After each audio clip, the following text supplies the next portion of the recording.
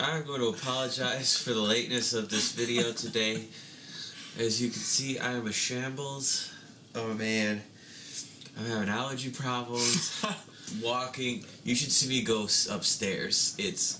But you know what the main thing is? I finished. This is my medal for the Chicago Marathon. So we started off the beginning, we got up at like 5:30 in the morning, and Dorian filmed a little bit. And I was amped to go. I was ready to go. Ran into someone who recognized me like right as I was walking in, which was really cool. Dorian let me off. I got like emotional. It was insane the amount of people. Like I sent out an Instagram. 1,000 happy people. 1,000 people.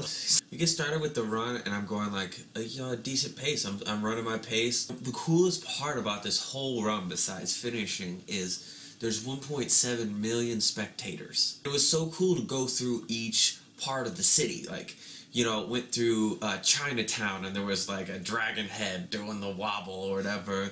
And I'd say every like 6 or 7 miles or so, I'd see him and my dad and my mom, and they would cheer me up.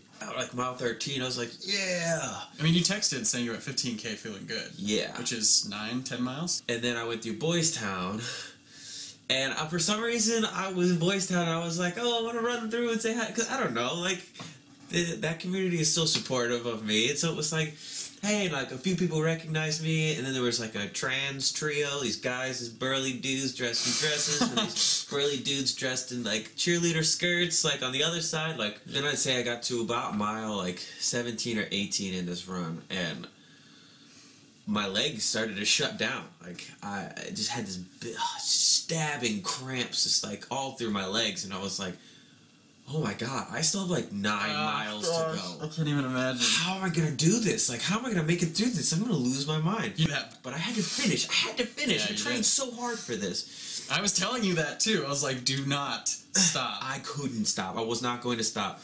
So I just kind of like, I tried to keep going at a slower pace. Then I had like 1 mile marker. There was a girl who was handing out water. And she goes, oh my god, Chris! Oh my god! She was screaming, and I was like, oh. And I think I tried to grab water from her, but I missed. I was out of it.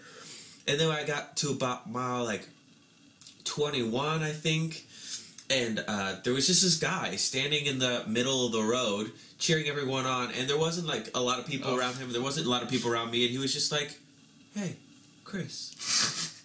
Just like so nonchalant, like, I acknowledge that I know who you are. So cool. And I hope you have a great run. That guy was so memorable. And I'd say right around that same time, my lungs stopped working. Because I'm asthmatic. Not a lot of people know. It's not like serious, but it's stress-induced. So my body was a little stressed out. I've been running for 3 hours at that point.